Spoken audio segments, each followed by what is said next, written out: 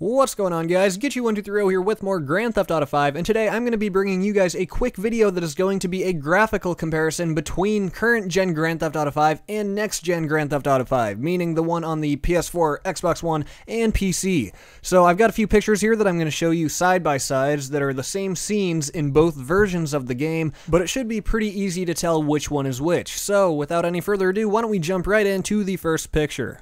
Alright, so looking at this one here, you can see that we've got roughly the same angle looking at the same mountain, and okay, the difference right off the bat is mind-blowing. On the left, obviously, you've got the one on the PS4, and then the one on the right, you've got it on current-gen system. That could be either Xbox 360 or PS3. Either way, they're both pretty much the same. So the only difference between these two pictures is really that they're taken at different times of day. So why don't we point out a few of the differences. First of all, look at the grass. That's going to be the biggest thing that stands out first. On the PS4, you've actually got blades of grass. You can see flowers and everything. On the one on the right, on current gen, you've kind of just got a smooth texture. I mean, it's kind of a flat surface that they kind of stamped some textures down on, and it doesn't look like it has any depth. It just kind of looks flat. Besides the rolling hills, I mean, it looks like that stuff is just painted on there.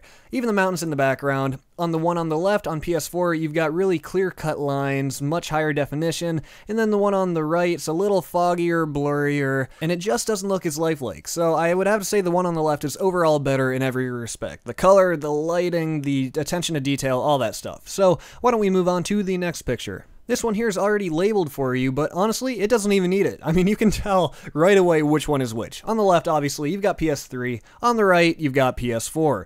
Alright, let's start off with the one on the left. Once again, the ground, it just looks flat. You can see some, like, foliage and stuff on the ground there, but once again, it just looks like it's stamped there. It looks like somebody took a paintbrush and painted it on. It doesn't have any depth, really, and the bark on the trees isn't bad, but then when you look at the one on the right, once again, there's grass, there's blades of grass. There are flowers, they blow in the wind, it just looks so much better. Even the pine needles. In the right, you can almost see individual pine needles, the lighting is so realistic. And then in the one on the left, on the PS3, they're all kind of the same shade of green, there's really no dynamic lighting happening, and the tree bark just kind of looks like smooth with that texture painted on it. I feel like the one on the right, once again, is just overall better. The lighting is so much more realistic, the bark looks better, the grass looks better, the animals look great, and to really sum up this picture, I would have to say the same thing I said for the last picture, it just looks so much more lifelike. So then moving on to the third and final picture. This one isn't quite as drastic as the other two photos that I showed you, but there are still definitely some differences to be pointed out.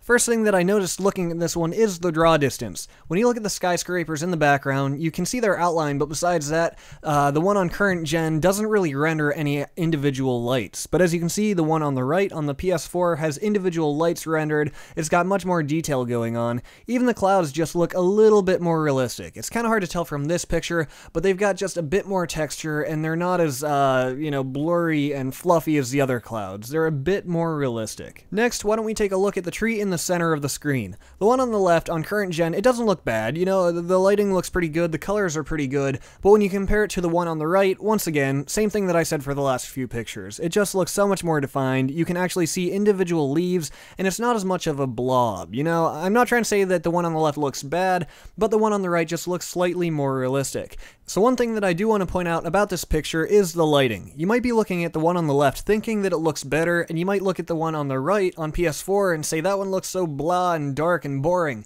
Well, one thing you have to consider is that, you know, they took the picture from the same angle, but it's not the same time of day with the same sunset. Obviously, the one on the left has much more sun shining through, and the one on the right, it looks like the sun has already set. So if you're thinking that the one on the right just looks a little too dark or boring or like more like GTA 4, it's because the sun has already set. I'm sure if it was taken at the same exact time of day, it would look much better.